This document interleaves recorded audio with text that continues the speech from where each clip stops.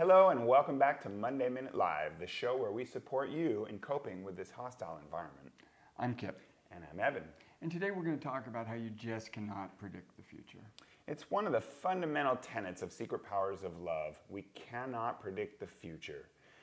We can plan for the future and prepare for it. We can anticipate potential outcomes and plan our contingencies. Of course, we're always looking forward.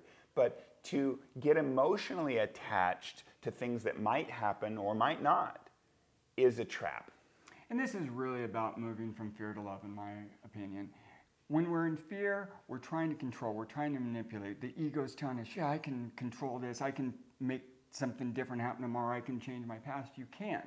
When we move into love, we move into acceptance. We learn to, yes, plan for tomorrow, but let go as soon as you plan. Be open for whatever is going to come.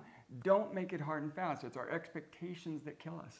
Yeah, and how could we know what's coming along when there are unforeseen catalysts that pop out of the woodworks and change everything, for better or for worse? Sometimes we may be so worried about something coming, and yet someone pops out of the woodworks and saves the day, and all that worry was wasted and for nothing. And all that worry brings us down. It takes a toll on our bodies, and it brings down those around us. And that's what we're trying to help nurture, bolster, and support. That's the hostile environment we're referring to. Everyone getting caught in the emotional trap, the polarization trap, and it's all based on what's programmed in. So we're working on retooling how the brain works. Let go to love. Allow your best plans to become undone. You never know what's going to happen next. Just plan, but again, let go.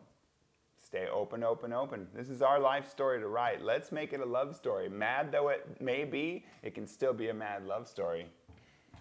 Come to souldocumentary.love. Love us because we're going to love you back. We've also got 6 other shows you can watch, so tune in. Check out what we're doing. Lots of exciting stuff happening over here at Soul. We love you. We'll see you next Monday. 1, 2, 3, 4. Let's write a mad love story, one that is ours, not mine.